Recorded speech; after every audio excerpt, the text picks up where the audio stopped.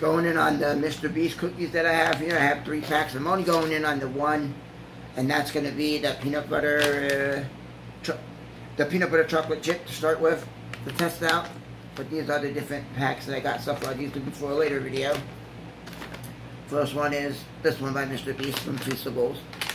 It's peanut butter chocolate chip, plant-based, gluten-free, 6 ounce, 170 grams. You see right there all the and then you got the back of it shows the different, you know, calories and all that kind of stuff, and the little ingredients and whatnot. It's got no GMO ingredients. Not my type of GMOs. Wink, wink.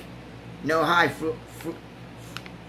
fructose corn syrup, how you pronounce that darn thing. No artificial flavoring. No hydrated oils. You can find them on Twitter, TikTok, Instagram. The other one, whatever that one is. But yeah, let's go ahead and see how these are. I mean, these candy bars are not bad. They're not like pretty good candy bar for what they are. I mean, they're nothing like that stands out like blows your mind away, but for what they are, they're pretty decent for a chocolate. Because there's that you can get cheap chocolate and it could be ugh.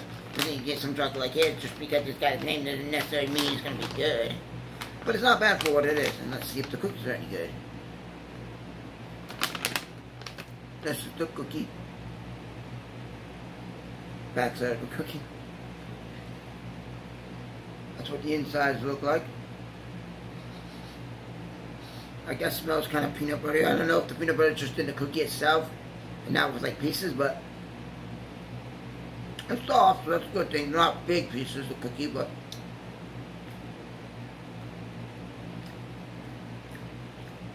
not bad. I'm not a big person on peanut butter. In certain forms, I'll eat it. When I have too much flour, I tend to want to get cravings sometimes for peanut butter and jelly, but I don't usually eat it too much. It's gotta be crunchy. The cookie itself, soft. Of course, the peanut butter's in the cookie itself, like in the cookie itself, not the chips, but whatever.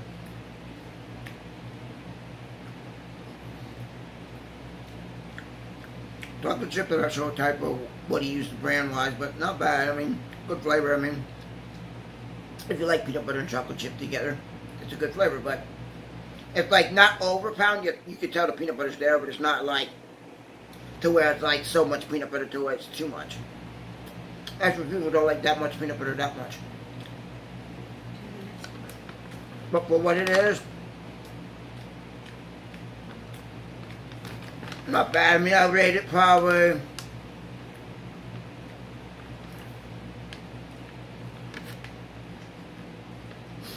a 7 out of 10. Not bad. Like 7.2 out of 10. 7.2.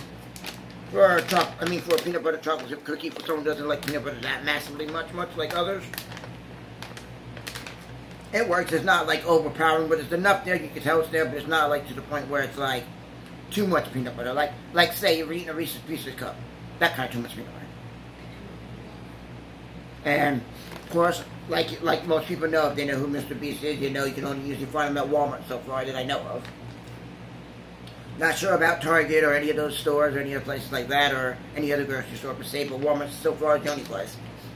And then next video will be another one of these cookies I'll be doing. I'm not sure which one yet, but whenever I get around to whenever this pack gets done, then I'll work on the next.